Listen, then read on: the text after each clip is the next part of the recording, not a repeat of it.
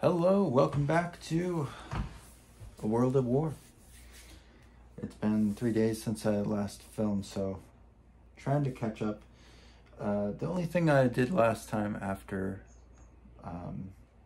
finishing out is I did deploy the French fleet, which, isn't too much, but make sure I'm recording.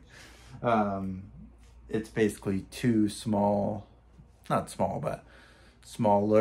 squadrons of ships that I set up, one in Lorient and the others in Marseille.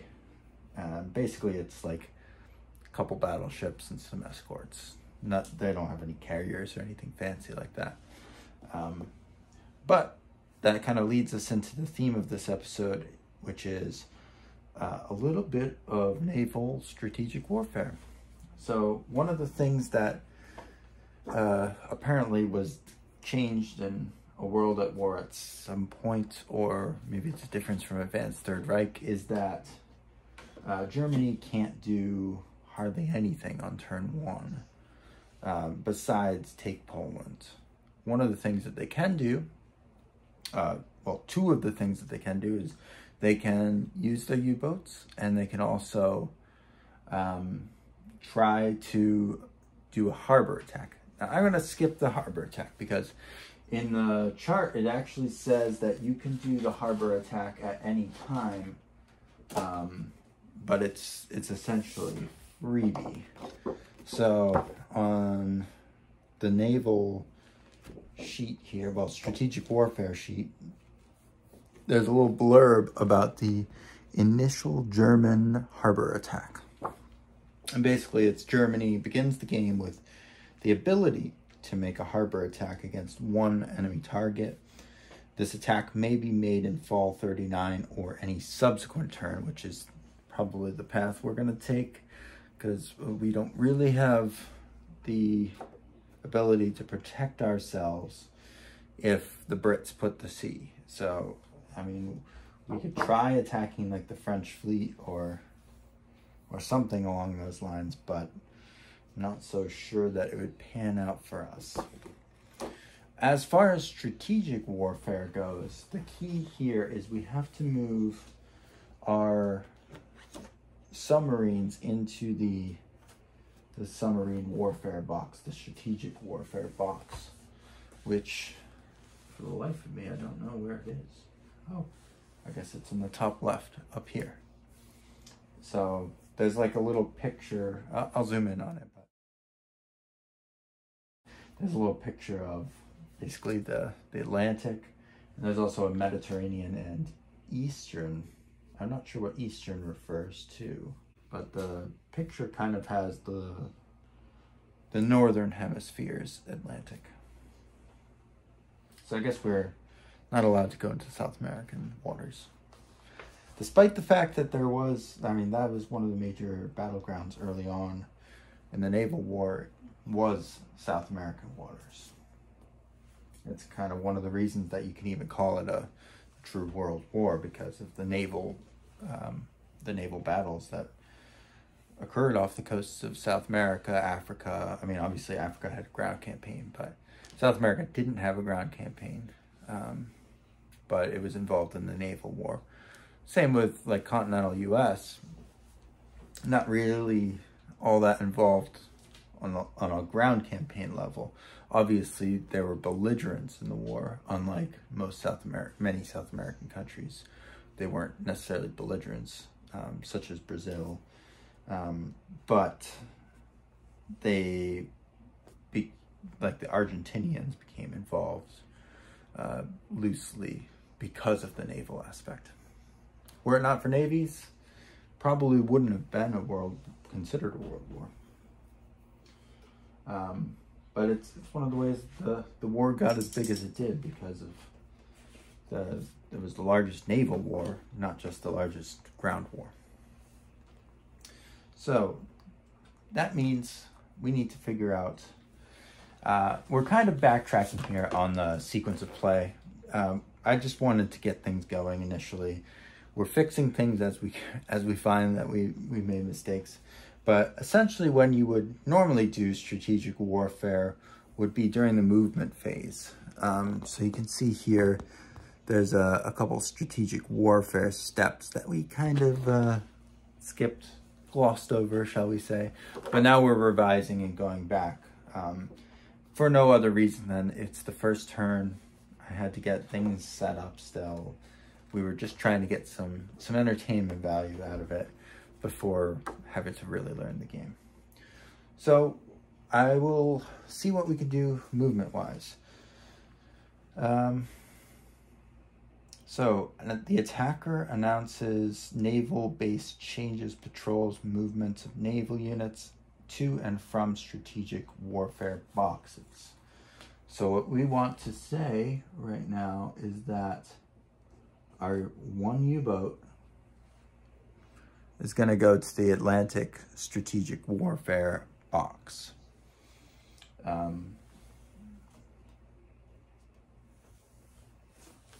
So I guess the main area counts as the Western Atlantic.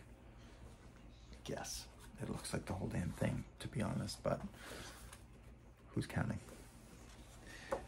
So we sent our U-boat out there. Next, we would resolve patrols. Don't think we have any patrols, but that's where you would do that. And then you would resolve base changes and movement of naval units to and from strategic warfare boxes. There's also, yeah, so that's really it. We just say we're moving there, and then we move there. The question is, what is the range of a submarine? I assume that you can do this all in one turn, but maybe you can't. I don't know why I'm flipping through the record sheet. I should be looking at the rule book.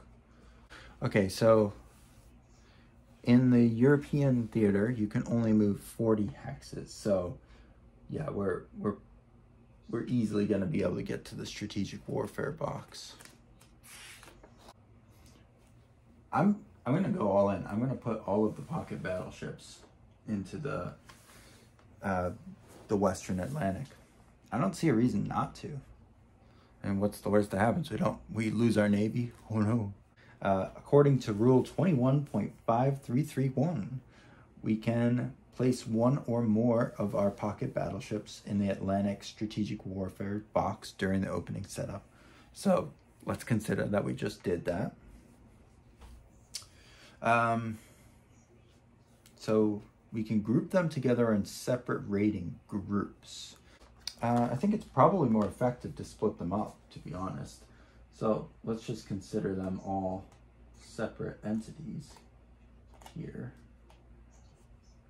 And frankly, I'm not going to bother with the task force since I'm playing against myself. I mean, and I'll do it for the fleet action, but not for some rating.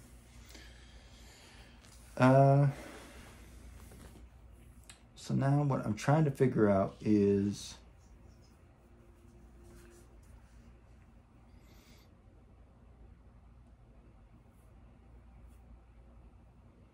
do we get to raid on the same turn we move? I'm assuming so, because the turns are 3 months long and you'd easily be able to make it there in 3 months.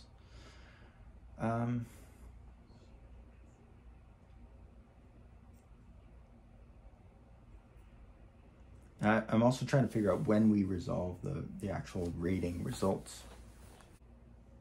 So the Atlantic Strategic Warfare box is considered to be on the Western Front.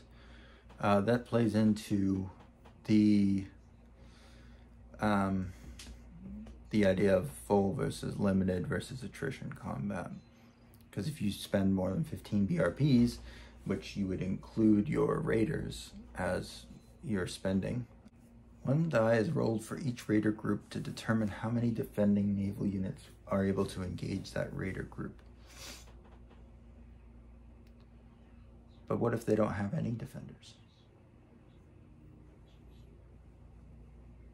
I guess I'm not really understanding what we're trying to do here. I guess, because, like, let's read the example. that doesn't really help me. I guess they just magically, these escorts just magically appear. Let's roll some dice, finally. Spent basically the entire last turn just playing with our little pieces and not doing a whole lot. I'd also unpackaged the cards. I know it's a big risk, but I just wanted to get them out of the packaging at least. All right, so the way I see it is we have 4 rating groups, and so let's roll 4 dice. 1, 2, 3, 4.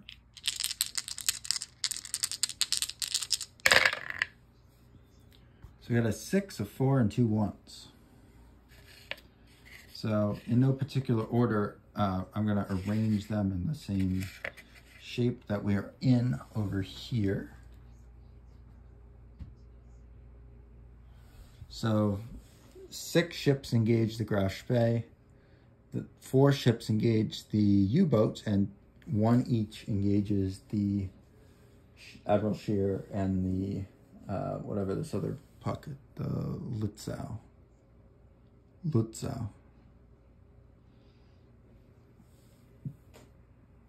Okay, so we're comparing that against this table here. So let's check out the modifiers.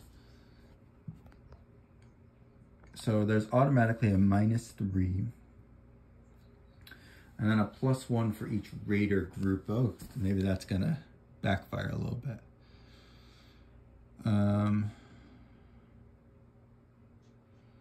Okay, so I guess it's actually a +3, so we're at 0. If the raider group contains 3 ships, +1. Air range results, don't have that. Additional Atlantic modifiers are, none of this is taking effect. We don't have any Ultra yet.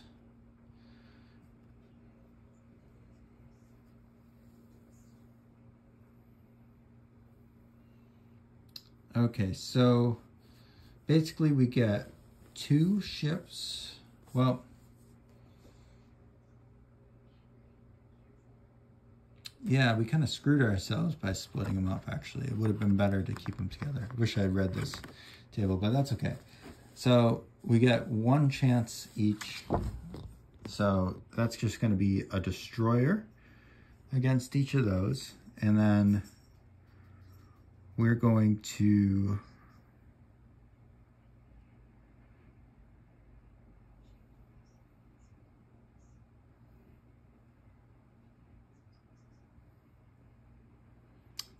roll again, I guess, to get the type. So this was just like, does it hit or not, I guess. 1 die is rolled for each raider group to determine how many defending naval units. Oh, so you would have to roll 6 times for this first one. Okay. Oh, geez. Okay. All right, so let's do that. Let's roll 6 die. A bunch of carriers come out and schwack these guys up. But, okay, we got 1 carrier. I don't understand how this can happen when we don't have anything at sea.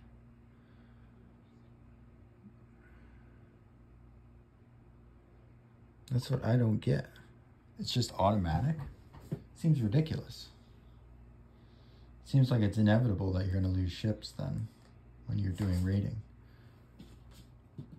I mean, I guess you'd want to raid with a smaller amount. That's kind of our mistake. Because otherwise they just find you and destroy you. Okay, so we got a 6, 2 3s, 4, and a 1. All right, now we combine that onto this chart here. So a destroyer factor, and then 2 battleships, and a Well, we'll do 3 battleships and a carrier. That seems like a lot. Seems like an awful lot. All right. So I'll move these guys over here. Oh, right. We have the naval battle charts. Where are those? Ah, here we go. We could just use this chart to hold our units in place.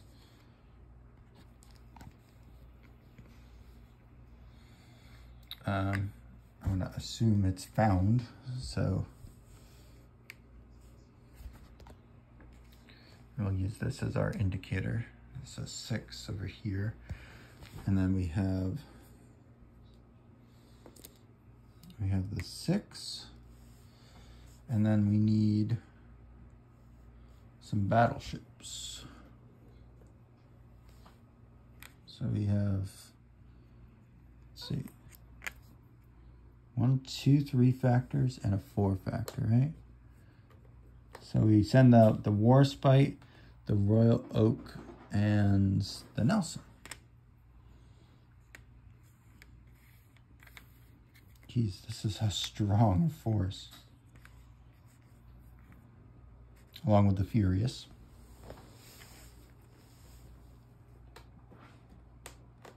And Destroyer.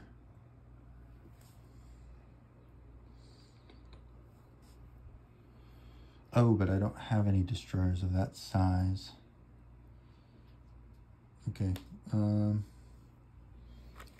let's trade this on in then for, I don't know if that's legal what I just did there, but I'm gonna say it was.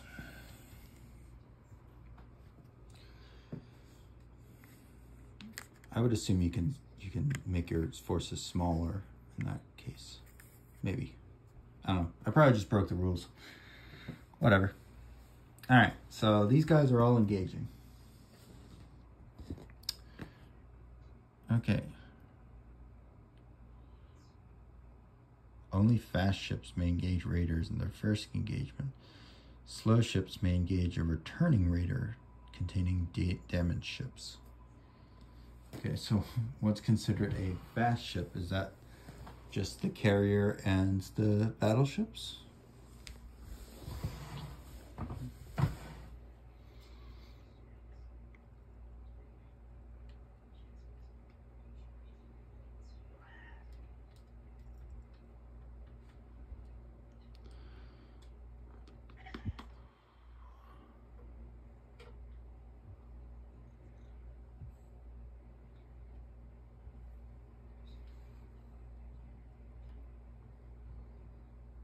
The fast carrier must be fully operational, and a sufficient number of light fleet factors must also gauge.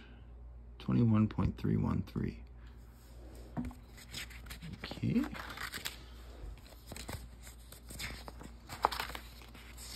.4.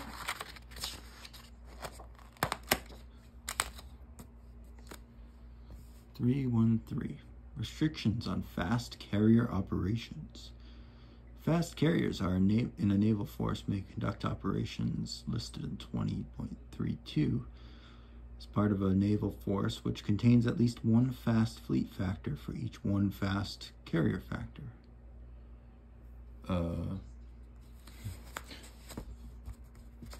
Question. What constitutes fast? I mean,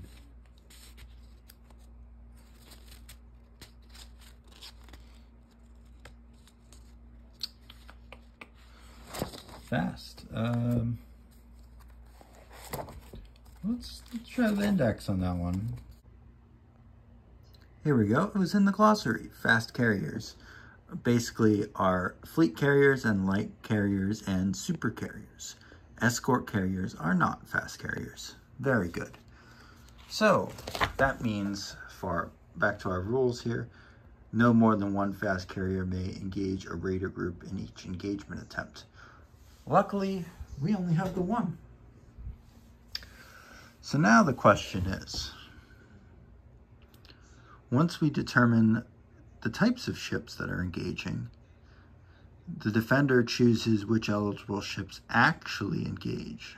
If a ship is eligible to engage more than one raider group, the defender chooses which raider group to engage with that ship. Okay.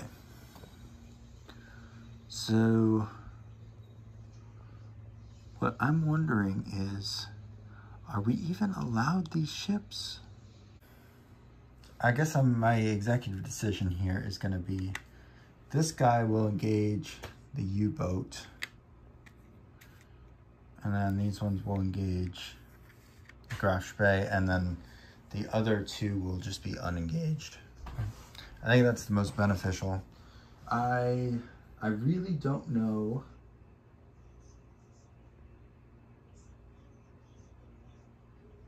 I really don't know if we actually have this set up properly, though. My guess is no.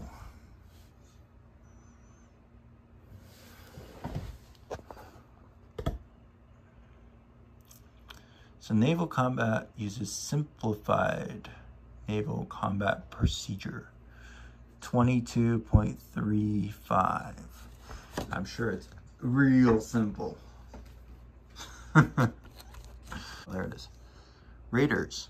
Naval combat involving raiders in a strategic warfare box is resolved without the need for combat groups, search, and possible surprise. Each force forms a single combat group, regardless of size. Each combat group is deemed to have found the other. Neither combat group is surprised. Carrier strikes are resolved. A single round of fleet combat is resolved if all the unscreened naval units which engaged a raiding group are sunk in naval combat. Attacks by transports and raiders which did not engage in naval combat are resolved. Any reinforcing naval units are added to the Western Allied combat group, and a second round of strikes and fleet combat is resolved. Wonderful. But it's resolved. I guess that's next. I was thinking about it a little bit more. Maybe the Furious shouldn't be involved in this because it doesn't even have its air wing assigned yet. We haven't even gone through that part of the turn. So let's leave that out of the fight. Makes it a little bit more even. That means it's just the Warspite, the Royal Oak against the Graf, Spee. And actually, to make it even more fair, let's say that these guys decided to engage with a destroyer here. Okay, so now we have our three little battles, and they're both deemed to have found each other. Now, how do we resolve the naval combat? That's the next question. All right, here we go. Resolving fleet combat. So, our first thing is, obviously we know what kind of ships we have, but the first step in the sequence is that capital ships pair off. So both sides will rank their capital ships as follows. Larger ships are ranked higher than smaller ships, and ships of the same size, faster, are ranked higher than slower. The capital ships then pair off on a one-to-one basis. If one side is more capital ships than the other side is considered to have surplus. Surplus capital ships may either join a friendly capital ship in firing at an opposing capital ship, fire on opposing light ships, or hold fire in hope of firing on opposing screen ships. Resolve the capital ship fire. Okay. So, because we're only going up against a pocket battleship here, both the Warspite and the Royal Oak are going to engage the Graf, Spee. So to resolve the fire, a capital ship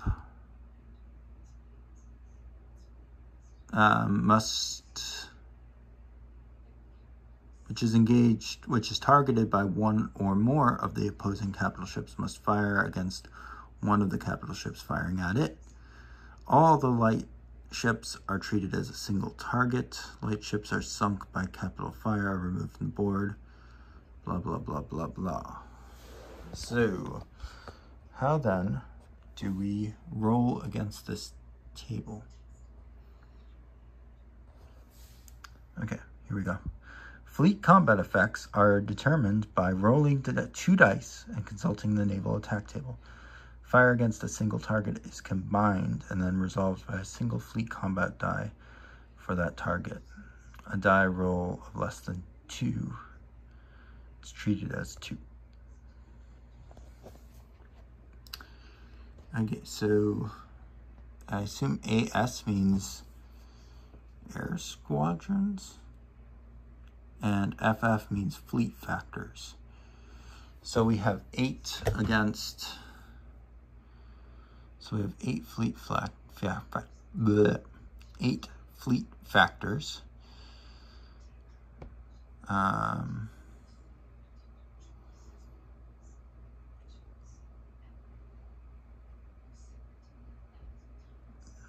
And I guess these results are how much damage we take. So in the 8 column, are we going to get auto sunk here? It looks like we might, because we have a fleet factor of 2. And the lowest possible one is a 3. So I think we're just kind of screwed. A named ship or cruiser is sunk, is damaged if it incurs naval attacks less than its size and factors, and is sunk if it's greater. So Graf Spee is sunk.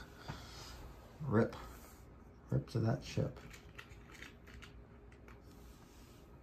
Kablam! You're dead. All right. Now this battle is a little closer. So 1 to 2. So a 1. We have to roll an 8 or better to get a 1.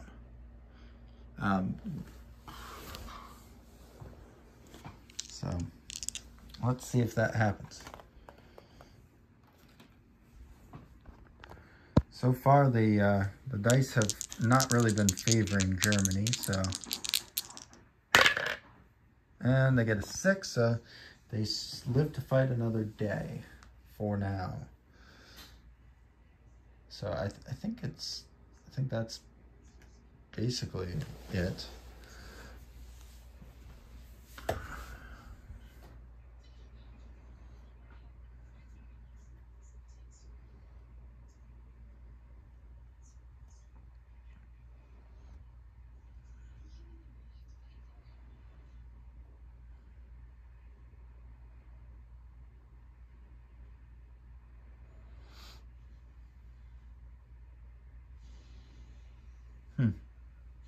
All right. So I guess, are they allowed to shoot back? That's the question I'm trying to figure out here. Is the defender shooting back?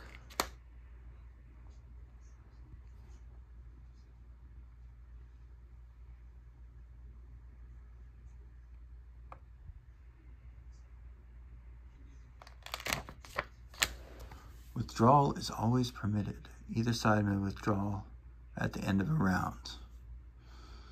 That doesn't really apply here.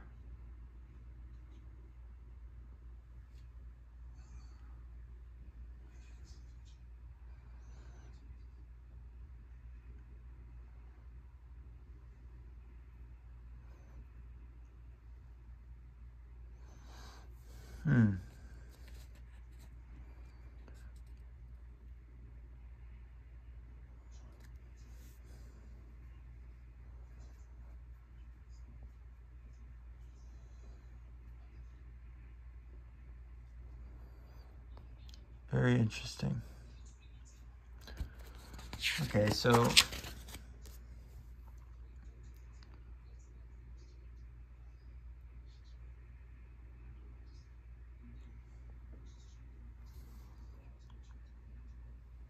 I'm just trying to see when we pair off, do we then have both sides fight?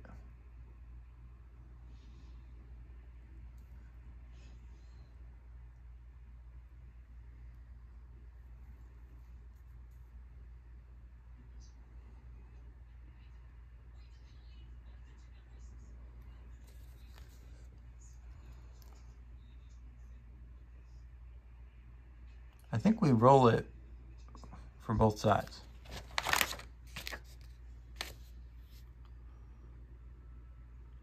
As far as I can tell.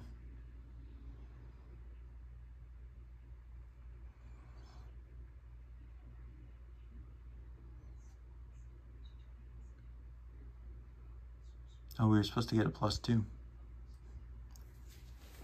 Oh, I guess that would be a +2 and a -2, so they cancel. All right, well,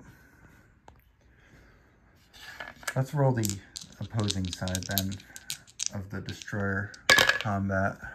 So this would roll against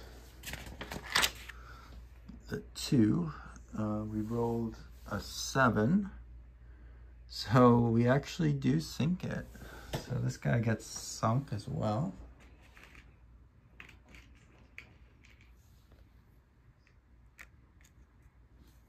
Very nice.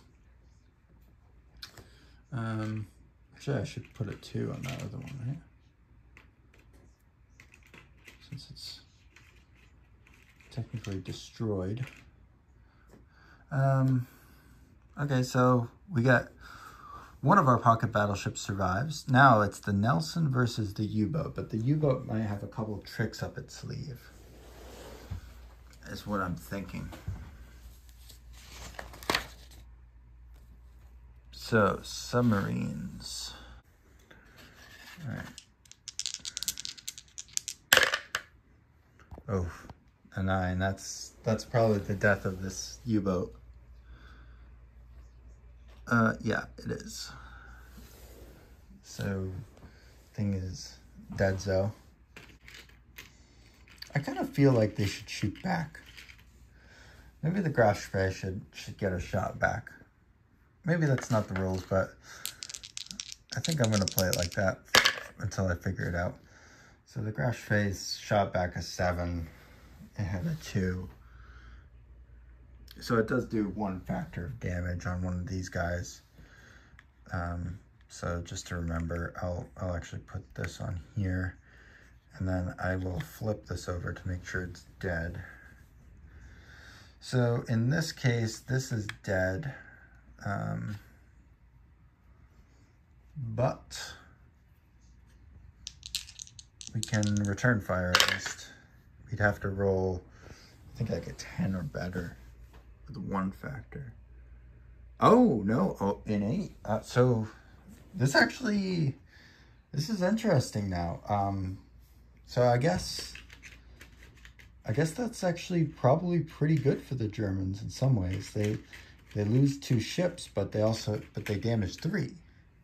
Or they sink 1 and damage 2. So they actually kind of won this battle.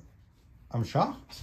Like, they got heavily intercepted, but it seriously kind of backfired here. That's very interesting. I don't really need this because this actually just got straight up sunk. Okay, cool. So these 2 both got damaged here. I'll put them out here so I remember where they were. And then we had 2 ships get sunk for the Germans, but the Graf Spee did go down fighting, so it did do a little bit of damage.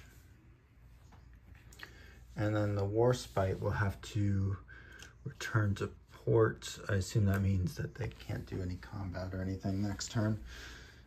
So that's really interesting. We had our first kind of big naval fight. And overall, Germany came out on top. So their first naval victory of the war, if you can call it a victory. And they still have 2 raiders available, so they did not get disrupted. Now, the question is, what is the result of that? And we'll take a look at that in probably the next video. I assume that affects the BRP side of things. So I'm not going to bother searching for it now, but at least we got the naval battle out of the way. And like I said last time, I'm really trying to get through the end of this Axis turn. That was the whole goal of today. But the naval battle was fun. I mean, I could see when we get to real naval fights with multiple rounds and such, this system is going to be a blast to play. I'm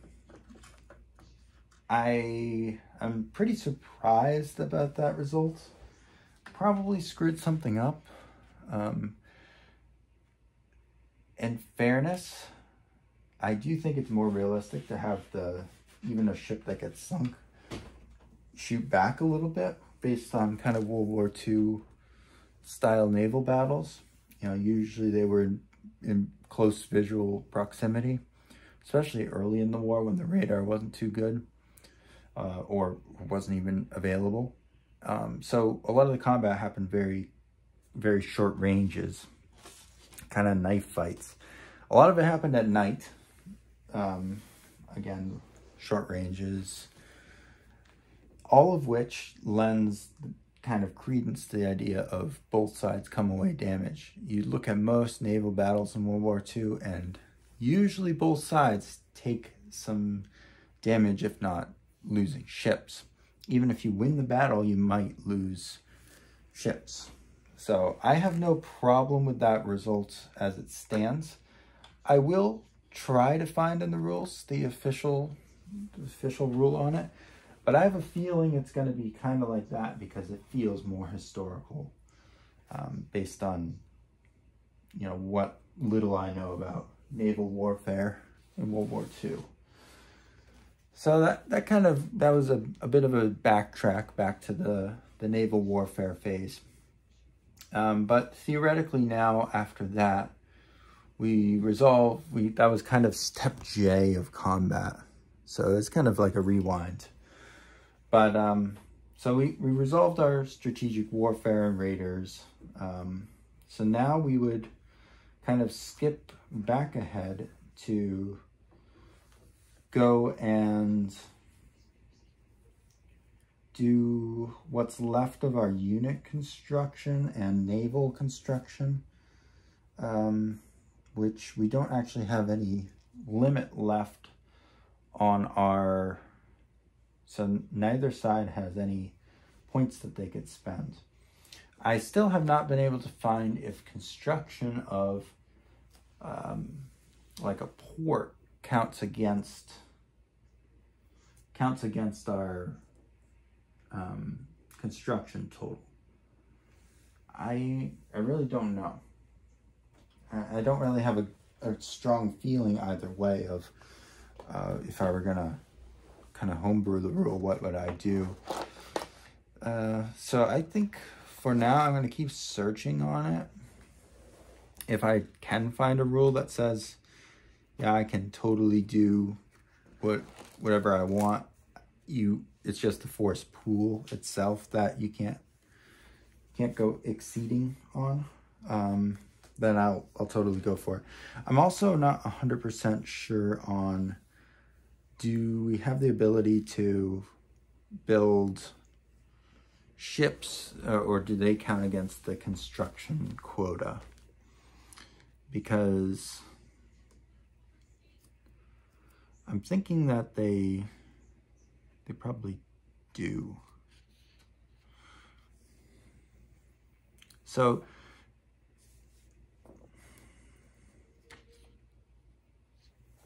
it's just very fuzzy to me on what the proper action is. But I will keep working on that. I'm hoping to find out the specifics of it, but I'm not 100% sure. If I can figure it out, I will. I think we pretty much did all of our accounting work already.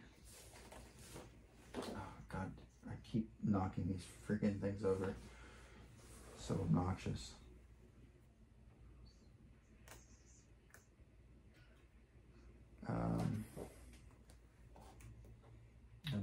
I didn't end up needing the groups, the combat group or the carrier group or task force numbers. So I can put those away again.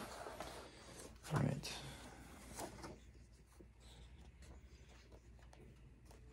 So let's just try to end this turn out. We'll do our construction and then switch over to the Allied point of view. I did realize that I never went through the U.S. Axis tension levels, and there's actually a die roll which requires you to roll one die, and if you get, it has a little tiny chart that you can roll against, basically. Got so much crap in here that's not going to be effective. Got a 5, so it's a +1. So our effective U.S. Axis tension level is a 3.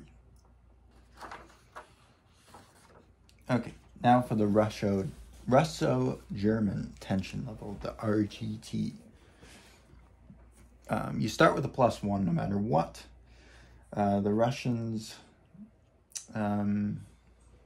did not mobilize, I don't think. So let's say 0 for that. Poland unconquered. That's an interesting way to put it.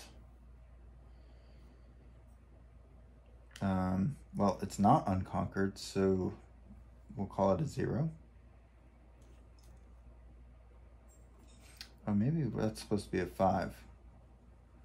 A little fuzzy on that one. Let's call it a 5. Axis penetration of the Balkans. We did have that. Not sure what they mean by that. Axis have attacked or achieved a diplomatic result of 7 or more in Hungary. Oh, so we did not get that. So that's a 0. Axis units in Britain, 0. Japan has not surrendered. They're not even in the game. Territorial acquisitions. We didn't capture any of the key objectives. That would be Paris, London, Birmingham, or Manchester. None of those have been captured. Axis expansion has not happened yet. That would be expansion into, basically into the either Finland, Hungary, Romania, Bulgaria, Turkey, Finland, Bessarabia, or Persia, modern day Iran. None of those things happened, so that's a 0. The Russians have not penetrated into the Balkans either, so that's a 0. Russians have not expanded yet, so we'll leave that as a 0 for now. Current tension change is +6. It's a really weird way to put it. Poland unconquered.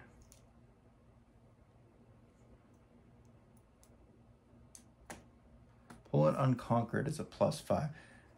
The way that's worded, it's like a double negative, makes me think that we should put in a 0.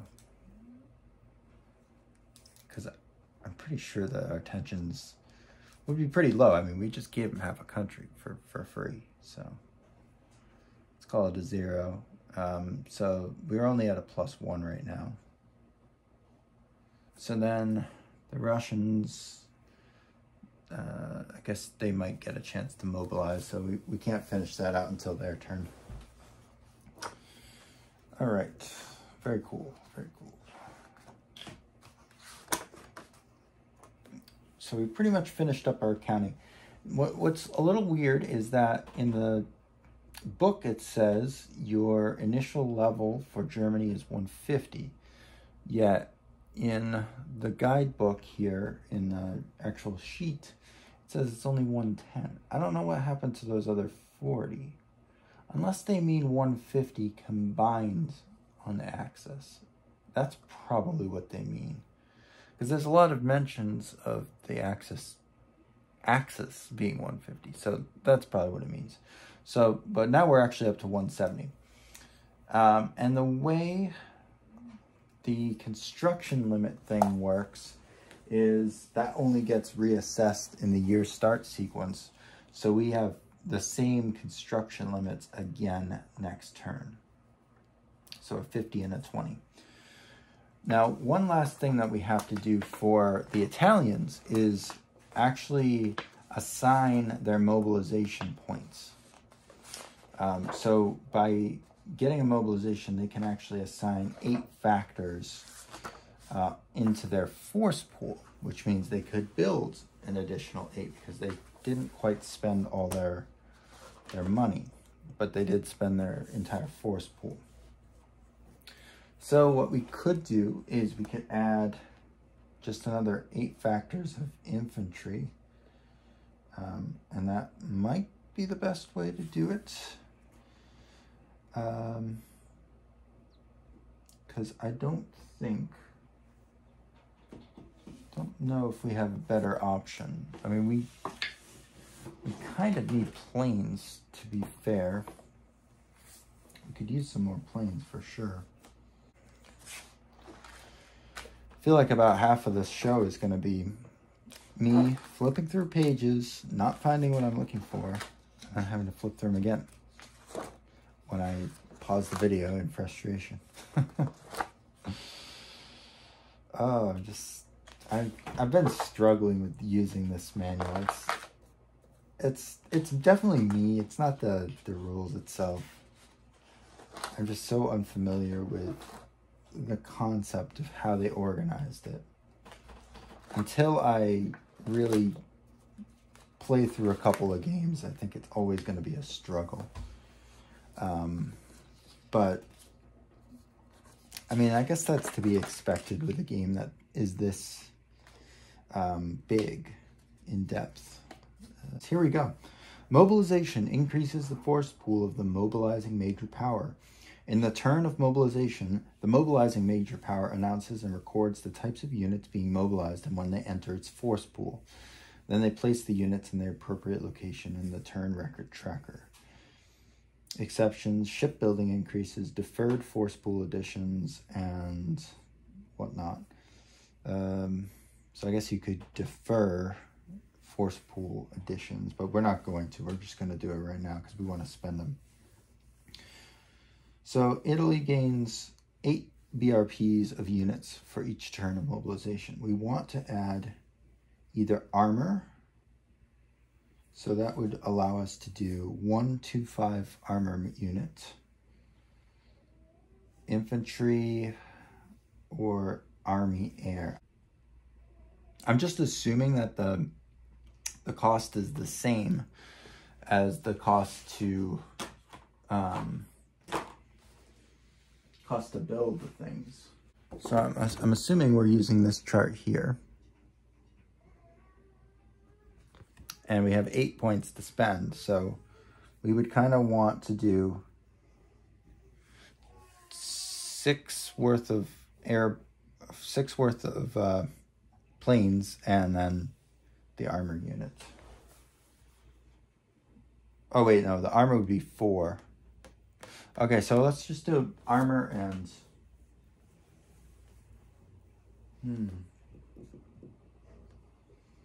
we could just build air. Let's just build air. So that would give us 2 more 2-factor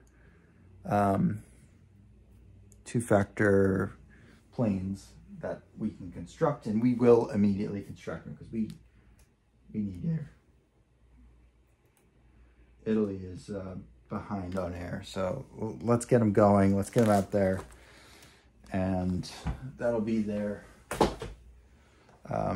last couple points. So that costs us 8 more on air.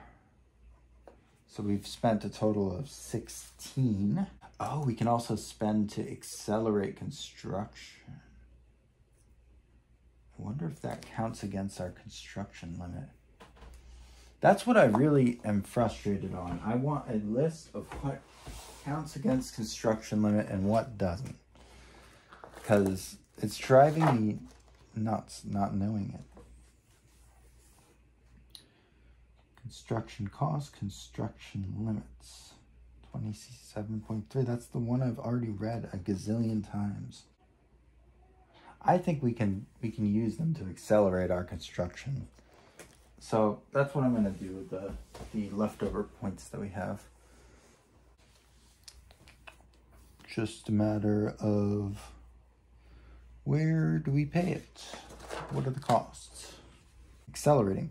The construction of 3, 4, and 5 factor ships may be accelerated by spending extra 3 or 6 BRPs beyond the number 3 BRP cost of using a shipbuilding point. I guess that would make the Bismarck go down one row and 1 column to the left. So that would be fall of 1940.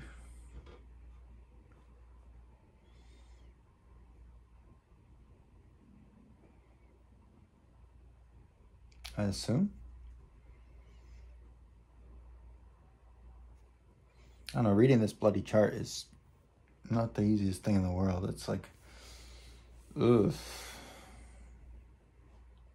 So I'm thinking that it would be launching in summer 1940 for a cost of 12. So like rush it. So I'm gonna note that as accelerated. I could get the Littorio out next turn. Littorio. So let's do that. Littorio will come out next turn.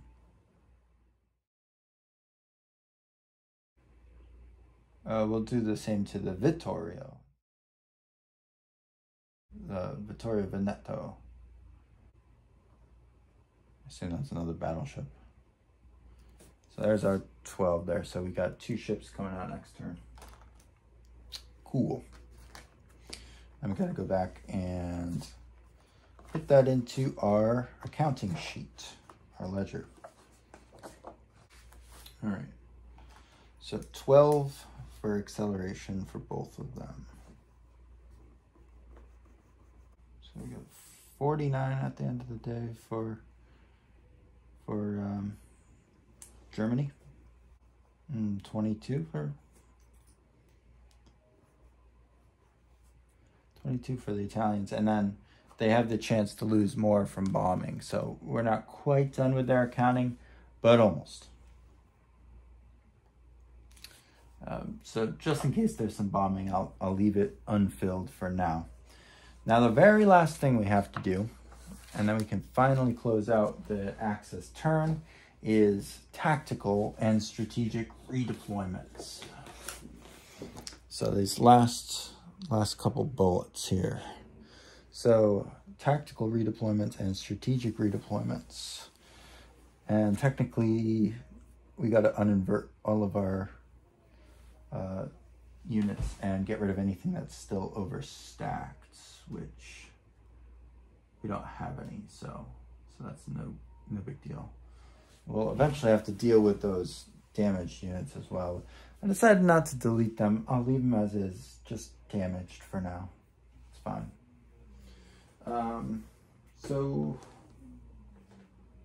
let us quickly read up on our redeployments and what we want to do with them. Found the page. So basically we're probably going to be strategically redeploying almost everything. And strategic redeployments, the basic rules are you can't redeploy right onto a front line. Makes sense. Just like in War in the East. We must begin and end that strategic redeployment phase in an objective or mapboard box controlled by the Alliance faction. And we can strategically redeploy up to 2 ground units and 5 air factors into each objective. Okay, so that's great. we could have you can also construct a railhead to be able to redeploy, strategically redeploy it to it. So that kind of answers the question that I had, is it, when you invade Russia, are you going to be able to bring in reinforcements easily? And the answer is yes. You just can ship them to a strategic railhead. So that kind of eliminates the Axis and Allies kind of thing, where you're always kind of marching guys to the front lines. A game which, honestly, I was trying to get back into with some of my friends and realized that it was too shallow for me at this point. Like, once you play one of the big war games, going back to something like Axis and Allies feels kind of bad. I'm not gonna lie. Not that I would turn down a short game of it, but I don't know. It's just not as interesting as it used to be, I guess. When I was a kid, I loved it. But it used to be a lot harder to set it up then, too, so you would get some of the delayed gratification effect. But now when you can play it on the computer, it's frankly not that exciting of a game, so the whole excitement was moving the little guys around for me. So let's strategically redeploy our units. So we can actually move quite a bit around, because we have the ability to move 2 ground units. So critically, we want to be able to move our tanks and infantry over towards France. So for tactical redeployments, the only thing is you can't be a member of an offensive, which unfortunately everything was. But for strategic redeployments, that's not the case. You could have been in an operation. So we have Warsaw with a 4-6 factor. We're gonna rail him over to Essen, so which is on the Dutch-Belgian border. And then for our planes, I'm going to uninvert them and move, because they were all in Warsaw, and we want to move them, I guess, into Berlin, with the idea being to protect Berlin from bombing. Something that's pretty important, I would think. We also want to uninvert these air units and then tactically redeploy them back to, let's see, 1, 2, 3, 4, 5, 6. Perfect. So they're back on the port where they started. Take through all these breakthroughs. Just trying to clean up the board a bit. And then we're going to uninvert our last air factor here and fly him back 1, 2, 3, 4.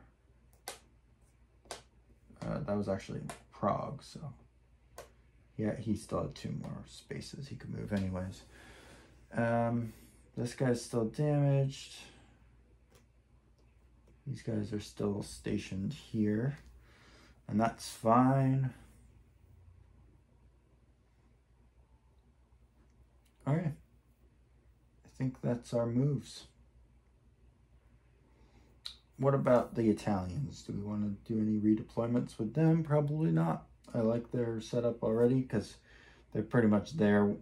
They're where we wanted them to start with anyways. We didn't have to do any combat or anything. So cool. All right. Well, that is the end of the Axis turn. The only 2 steps on the sequence of play that we did not do at the end here, basically because they don't apply. There's technically steps 10, 11, 12, 13, 14, and 15. But none of them apply, so we don't have to worry about them. It would be uncontrolled hexes and initially conquered minor countries come under control. We already did that. Voluntary elimination of units. We chose not to do that, although I might regret that. And then we can also remove bridgehead counters, determine resistance levels of surrendered major powers. Don't have to worry about that. That's only on the allied turn. And then remove damage and firestorm markers. We're going to leave the damage markers on there for now, just because they got hurt. I need to look up exactly what the status of that is, whether they automatically get back to full strength or whether we have to make some sort of investment at the end of the turn. But I'll check that, and then when we're doing the allied turn, I'll just inform you what happened, basically. But had an interesting little turn. Had our first little naval battle, which I'm not 100% convinced we did correctly, but I don't care. I just wanted to fight something. So relatively low impact anyways. You know, yes, we lost a couple of boats for Germany and had a bunch damaged for the Brits, but the Brits have plenty of boats.